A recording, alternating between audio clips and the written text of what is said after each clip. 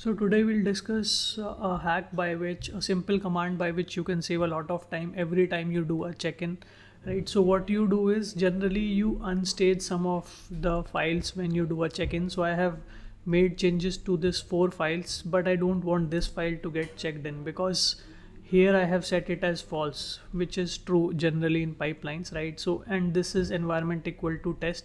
So this value is coming generally from pipeline variables. So these two changes I don't want to get commit. So what can I do?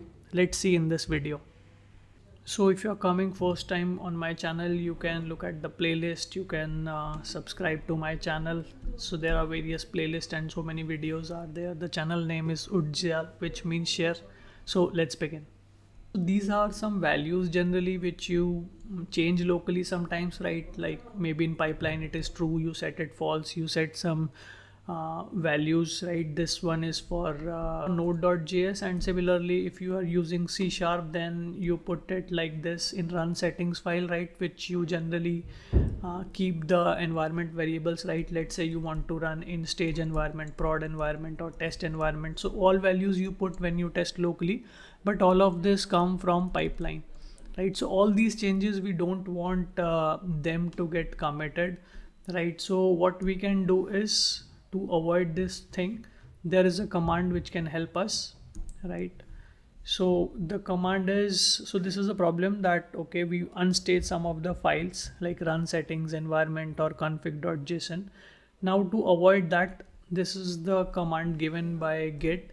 So what it will do is, whatever changes you will do in this particular file, it will ignore all those changes, right? So what will happen is that whatever changes you do, it might not come in your commit. So git will not then track your file, right? So but what if there are changes in that file? So we'll come to that how you can do that, but let's try to run this command. So I'll go to my terminal. So if you see, this file is getting tracked. These are the changes that I made, right? It was this true, and but I don't want this to check in, right? It unnecessarily waste my time to click on this rollback. So instead I can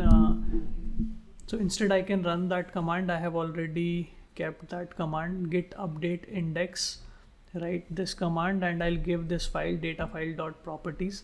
So one thing, you have to make sure that you are in that directory where the .git folder is there. So as of now you see that .git folder is not visible. So you can run the command to check out dir -force. So if you see, I have given this command data file.properties, and if I go to git, now that file is no longer getting tracked, right? Because for many days I am not expecting change in that file, right? I only change it locally. So if you see, now I have changed this value true false. Even if I add something new, right? Or even let's say I'm making it stage, so you will notice that. So if I run the git status command now, you will see that, okay, it is not coming in the status, right? Because it is no longer getting tracked. But one question can come, that what if somebody has made the change to that file, right? It is possible that that file can get changed, right? Otherwise we could have simply put it in git ignore.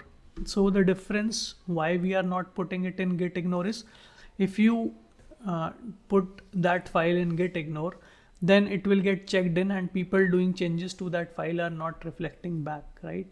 So these are those files which sometimes can get changed, right? So there is another command where there is a very little difference. If you see here, only no is getting added to the existing command assume unchanged, right? So when you want that file to get tracked, or you want to git pull origin, right? You want to take the latest changes, then you can do like this, right? Then it will revert that back. So let's run it to see that whether it is working or not, right? So in my terminal I am running the command here. So in this assume change, I will add no at the front of it, right? And now I'll run git status command. So if you see, now this file is getting tracked, data file.properties, right? Now it is here and it is getting tracked. So this way you can save a lot of time by putting all those files which you locally change like this, right? And after 3-4 days you can bring it back, so that when you pull the latest and somebody has added something in this, right? Let's say they have added a new property called as database connection, right? So then those things you can get it, but it can save a lot of time. I generally put my run settings file and all those files by this command, and whenever I do a commit, it does not come here, right? And it can save your time because unnecessarily you have to put many files, right?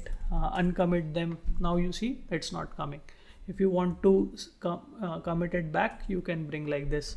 So this you have to do maybe once in a week if there are changes coming to that file. Hope you will find this useful, and please subscribe to my channel. Hope you like it. Thank you for watching.